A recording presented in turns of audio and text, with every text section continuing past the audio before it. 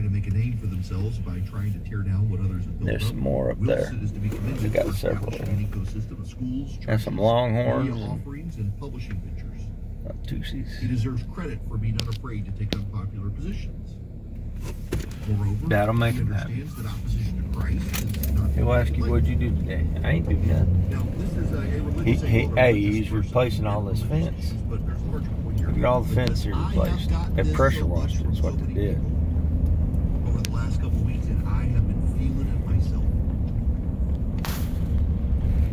Loving your neighbor kind of sucks sometimes.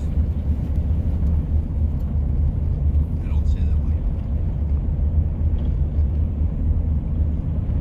But my gosh, I realize nowhere is anyone going to say that it's easy to love your neighbor, but some of these people, you just break their necks and send them off to some re-education camps over good gracious. Loving your neighbor's hard, but particularly harder on the internet. Yep. And I have just been trying not to succumb to rage these last few weeks with some of these idiots over the Hamas situation, but also just other stuff too.